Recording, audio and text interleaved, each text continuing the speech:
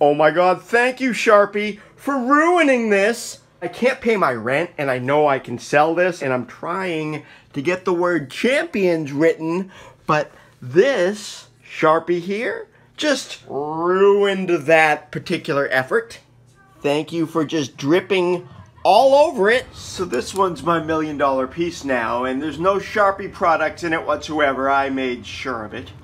My first $1 million piece is now in an envelope to keep the light away, to keep it protected from the light, because Sharpies fade! You see there where it says permanent marker? That turned out to be a lie. As you can clearly see, this painting is now fading.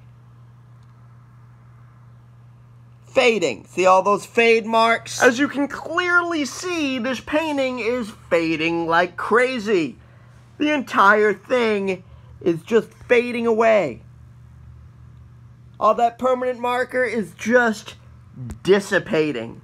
And Sharpie knew it was a lie. And I can prove it because now they have Sharpie Extreme. It's fade resistant. Why would I need fade resistant if something was supposedly permanent?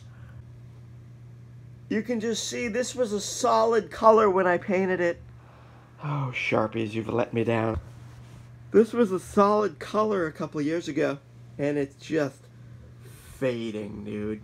It's all fading away. You know what? I want to get it out of the light.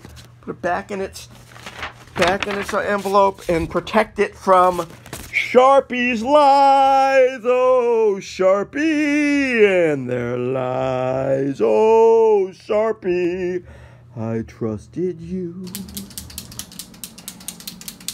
So yeah, I guess I have no choice because Sharpie's still better than the no-name brands as long as it doesn't drip.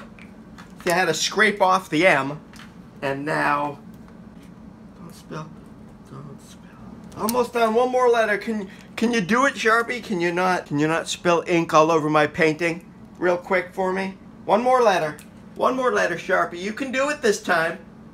I believe in you, Sharpie. I mean, I don't, but I have no choice because it's still better than the, like, no-name brands, and I guess it's the best. You just really should perfect this technology so it doesn't just leak acrylic paint all over everything.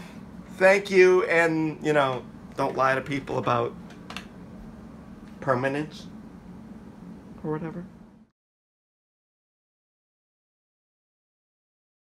Thank you so much, Sharpie.